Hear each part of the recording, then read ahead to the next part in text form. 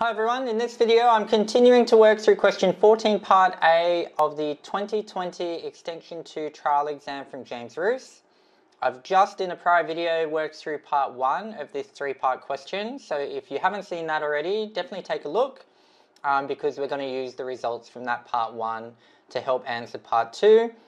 And part 2 wants us to hence, or in other words use what we just worked out, show that Z1, Z2 and Z3 are the vertices of an equilateral triangle. So from this diagram in the argand plane, we can clearly see that they form a triangle. So what we now need to show is it an equilateral triangle? And I guess we got two key options here. We can either show that all the sides are equal in length, or we could show that all the interior angles are equal, and in effect we've shown the same thing. So yeah, let's take a look. So I've recreated our argand plane here with our 3 points and what we're being asked to show. And of the two choices, in terms of showing that all the sides are equal or all the angles, I think it's easier to show that all our interior angles are equal to get to our conclusion. And I think, I mean, the word hence is the real hint here. We're going to use our results from part 1. And I think the first result that we can use from part 1 is that the modulus of this Z3 minus Z1 on Z2 minus Z1, the modulus is equal to 1.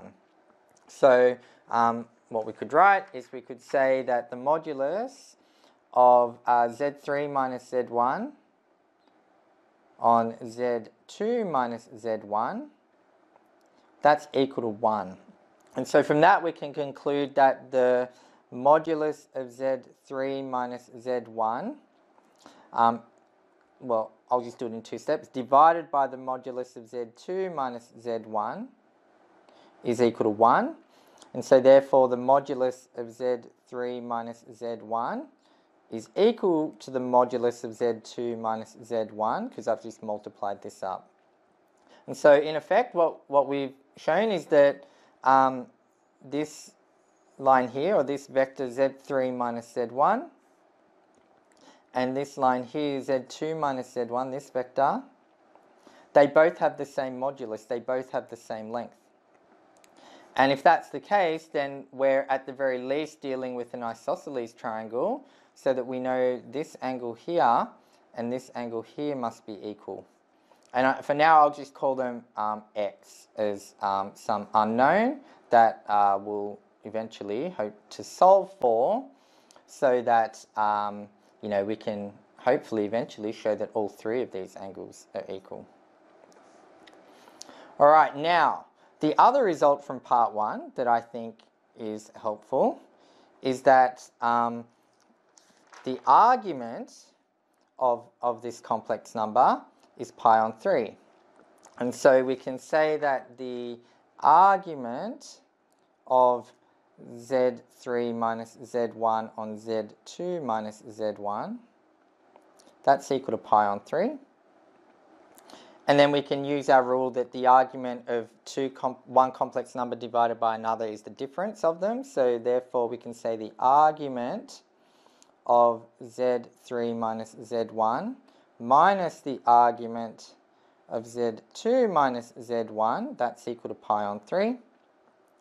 And remembering kind of what we looked at in the first part, where we kind of thought, well, what's the argument of Z3 minus Z1, what's the argument of Z2 minus Z1, we called those alpha and beta, and it might be helpful to use a similar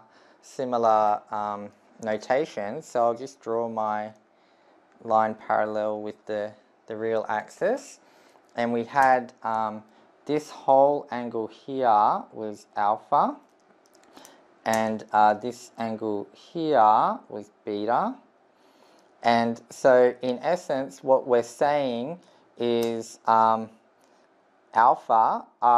the argument of this line here, minus beta, the argument of this line, alpha minus beta is equal to pi on 3.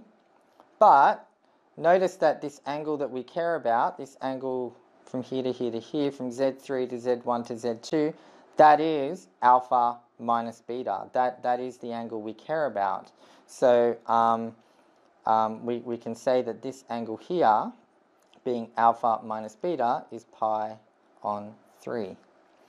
So I might turn over at this point, but what we can conclude is, I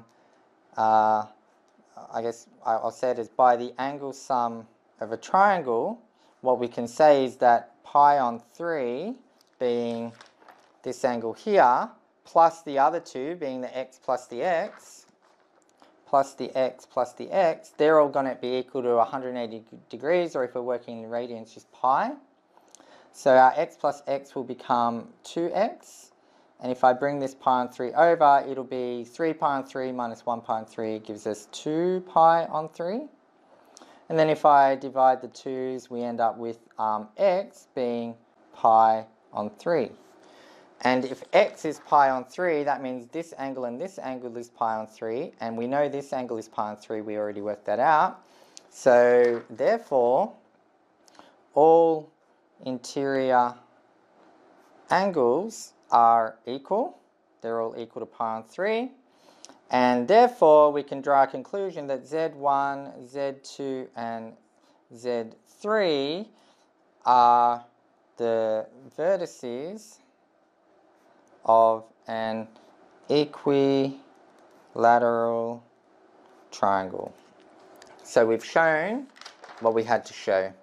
And the approach we took was just using all interior angles being equal. Sonic boom! Alright, so that's how you tackle that question. I think, again, with a lot of these questions that are multi-part, whenever you see the word hence, it's a very strong signal that you want to be using what you've just shown. And I guess it's now clear to us why we wanted to work out the mod arg form of this seemingly quite random complex number. It's because the question writer knew that we're going to get a modulus of 1, and that allows us to work out that these first two sides must be equal, and things flow pretty nicely from there. So hopefully that's all made sense, and what I'll do is in the next video I'll start to take a look at part 3. Alright, tick boom!